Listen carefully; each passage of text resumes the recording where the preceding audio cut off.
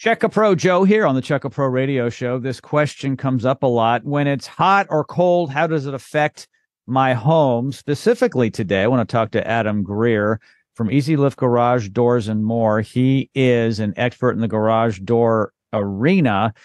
Adam, how are you? I'm doing great, Jim. How are you doing? I am living the dream. Thank you so much for asking. So in the greater Houston area, we can get some cold weather, certainly a lot cooler than the summertime where it's on average 90s, sometimes 100. Right.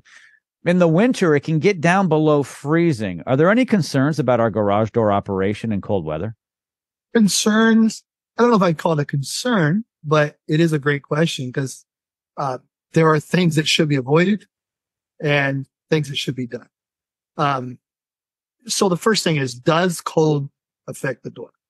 If the door is lubricated correctly, if the door is installed correctly, then the answer is no.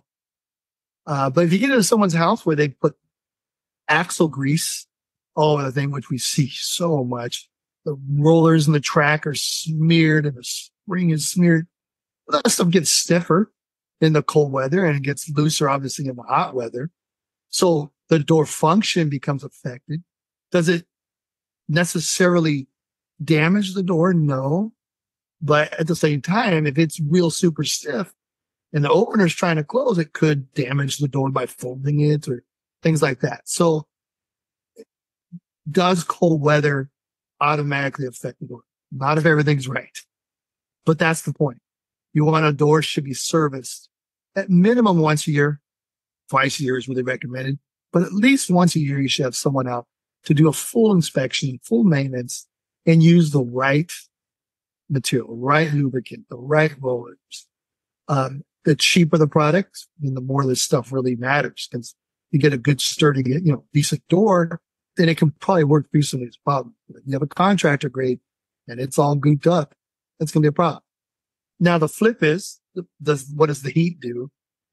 It's kind of the same thing. Doors installed correctly, maintained correctly, shouldn't affect it. But you do have shrinking and swelling of wood, so your openings could be shrinking and swelling on both seasons, and that could affect the door, put some bind on.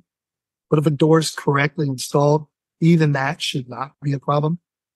So it just comes down to correct product, professional product, correct installation, and maintenance. If you take care of all that, and we come into some new homes where we just rehang it. And it's worth it for the customer. So that, you know what? We really need to just kind of pull this thing apart and put it together correctly for you if you want this door to last. And that's brand new. They're 1 year in. You just wonder how it's worked all that time. So, I hope that answers the question. Yeah. In theory, shouldn't have any bearing on it. But in practicality, it's how is it maintained? The moral of the story, everybody, is to get your garage door inspected and maintained once to twice a year. And do not put axle grease, WD-40, or anything that is not supposed to be put on the equipment of your garage door, including the spring, the rollers, the hinges, and so forth. And there is a specific type of product that Adam and his team have, but also I've noticed that some retailers even now have that option if need be. Yeah. Yeah. And there's things out there that promote themselves as garage door lubricant. Mm-hmm. What you want is something that's non-silicon, non-sticky. We have so much coming in and out that door, grass shavings, and, people are sawing in their garage. You don't want anything that's lubricating the door that is sticky. Because all of that crap is clogging up the bearings, clogging up the function. Rollers have to be able to move. That's critical.